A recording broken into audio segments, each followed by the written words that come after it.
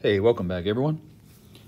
This episode, I want to just very quickly summarize what happens in decomposition reactions. Remember, that is one of our class of reactions. And so this is essentially sort of the reverse process of a synthesis or combination reaction. Excuse me, if you remember correctly. So let's just jump in and start taking a look at some classic examples, or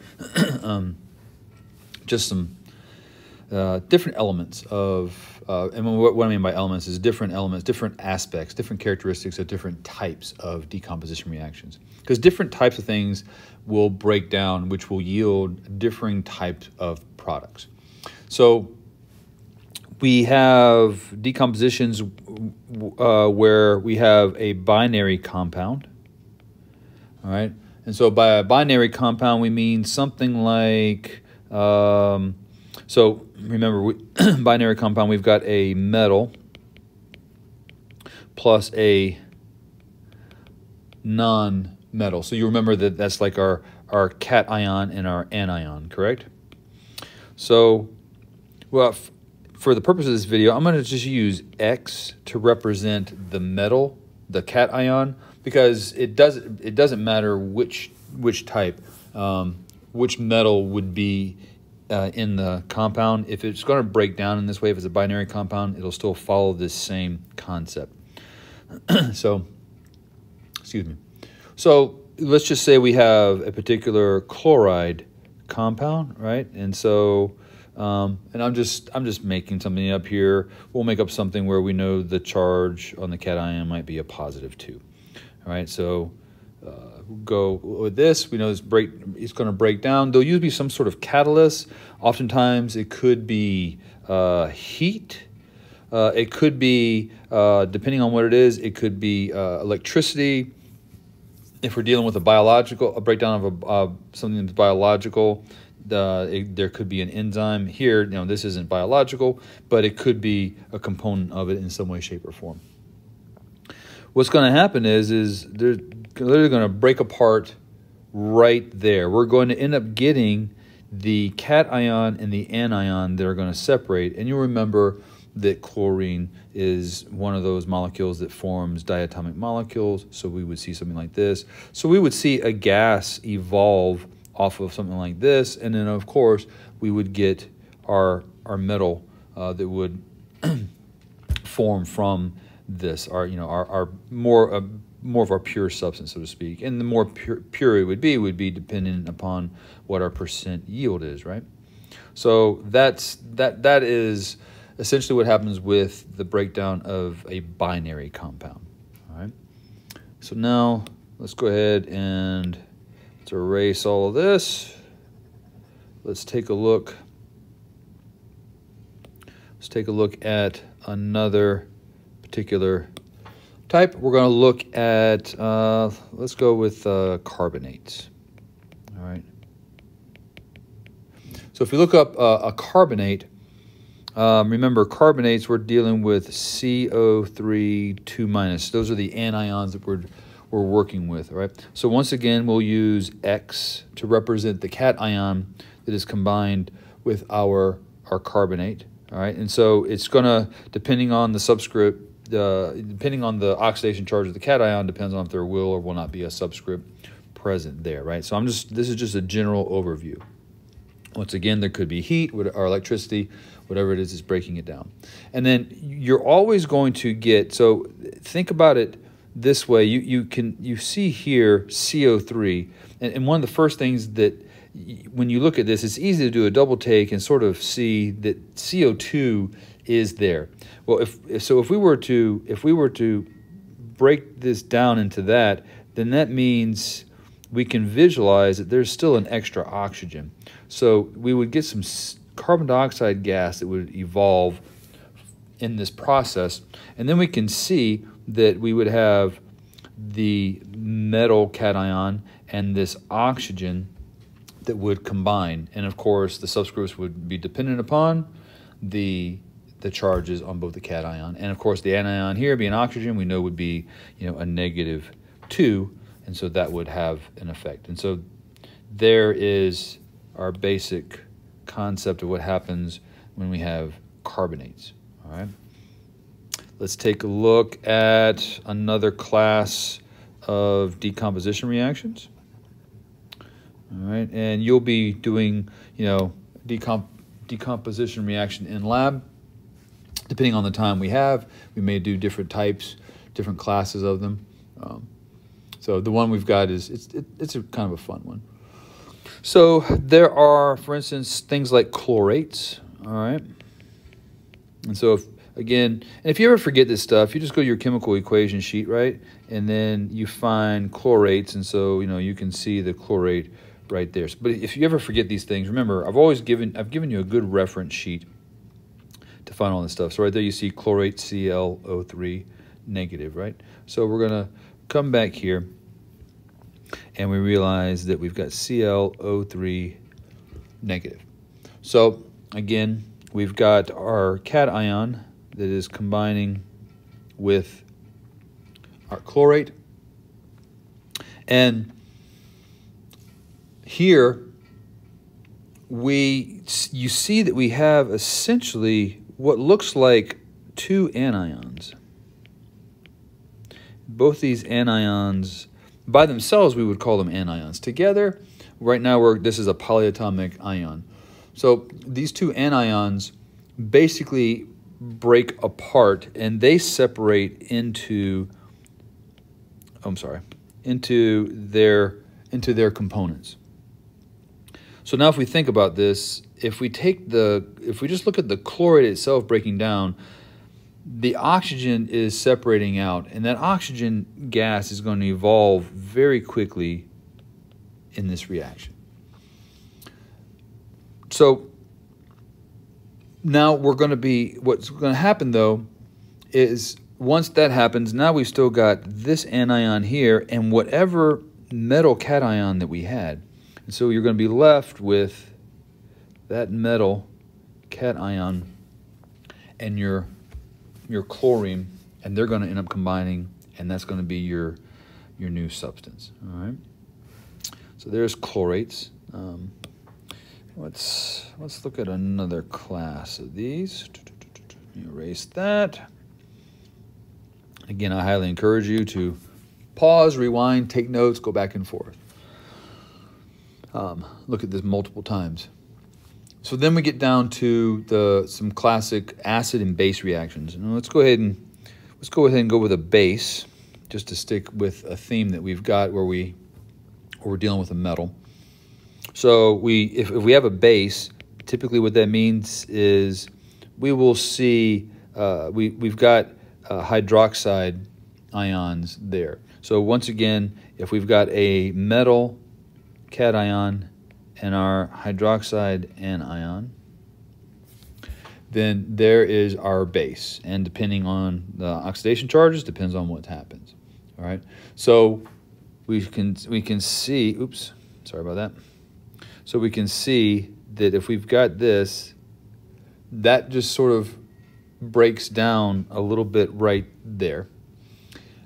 So the way I like to try to think about it is if you do this, you can see that that cation and that particular anion closest to it, they're going to bond. They're going to bond together. All right. So that kind of makes some sense. All right. Because the metal and the hydrogen typically are not. Now there are compounds where you get what are called metal hydrides, but that is something completely different. That is not this. With what you know in chemistry at this level, it makes sense that you would have a positive cation and a negative anion. So that makes sense that we would have our metal and our non-metal chemically combining together. Now, when you have a base, remember acid-base reactions always breaks down into salt and water. And so you just have to remember, if you remember that, then you'll know that water is going to form, and of course, that would be, liquid water, right? Liquid phase water, right?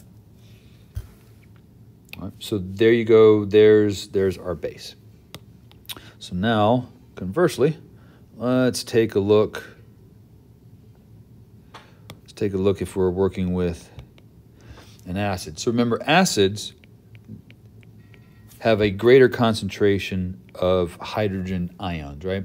So our hydrogen ion in this case, it's hard to think about it as a cation, even though it behaves like a cation at times. It does.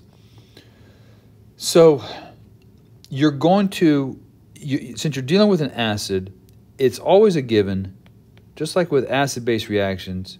That you'll get liquid that will evolve off of the reaction. You're going to.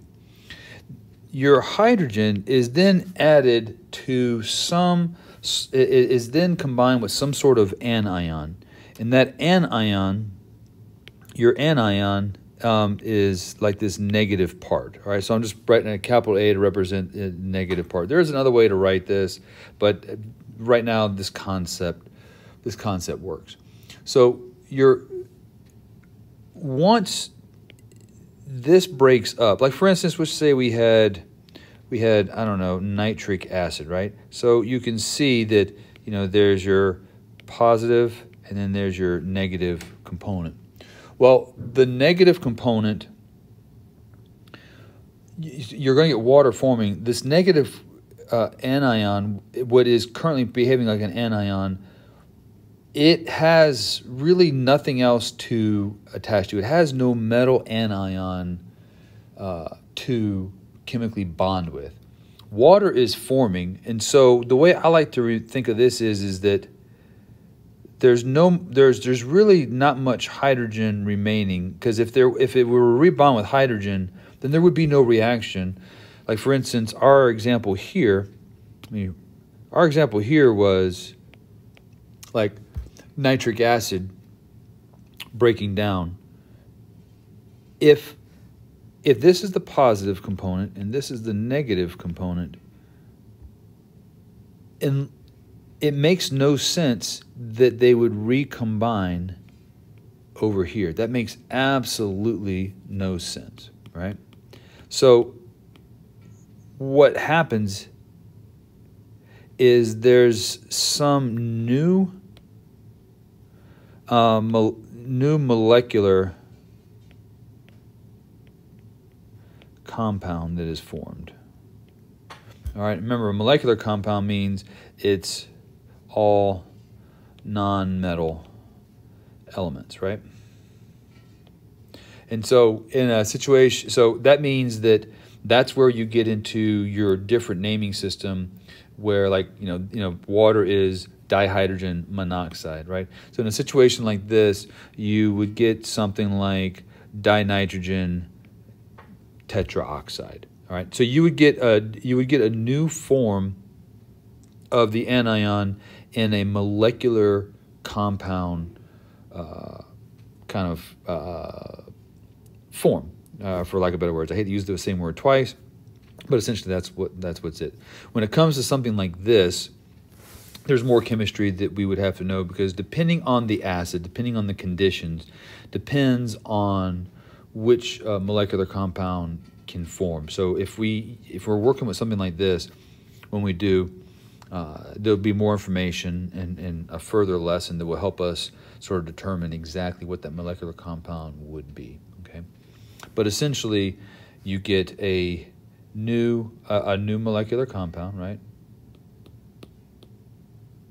And then you get your water.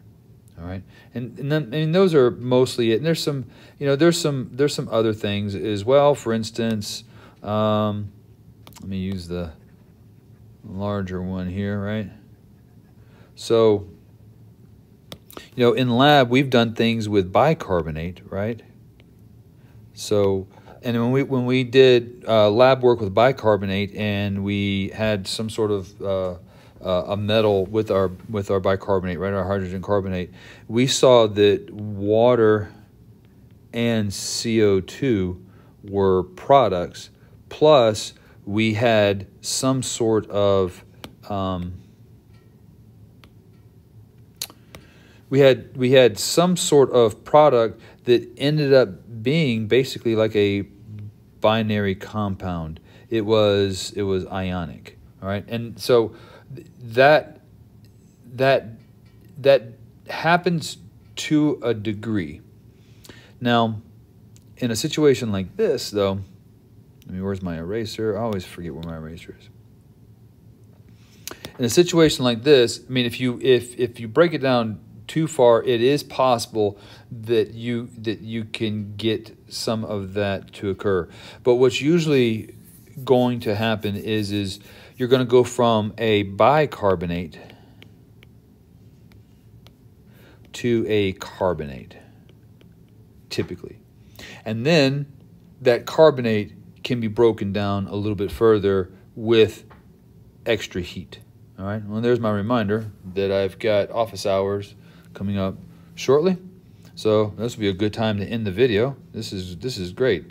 I got 10 minutes before I have to log in and have office hours with my virtual classes. So yeah, let's just go ahead and end that here. Take these notes, make sure you understand these very well, and I've got plenty of practice problems out there for you to help you with this. Just remember, law of conservation of mass. If it doesn't balance on both sides, and if your mass computations, stoichiometry, if it doesn't balance out on both sides, reactant and product, then you know something is wrong with your decomp reaction, that you've got one or more products written incorrectly, and or you may have written the reactant incorrectly. All right, so you just have to go back and double check that each step of the way. Wherever you make your error in any of those, then there's always going to be a mathematical error from any point forward from then on. Okay. All right. Always good learning with you. I will see you in class, or I'll see you in another video. Stay curious, and I will see you really, really soon.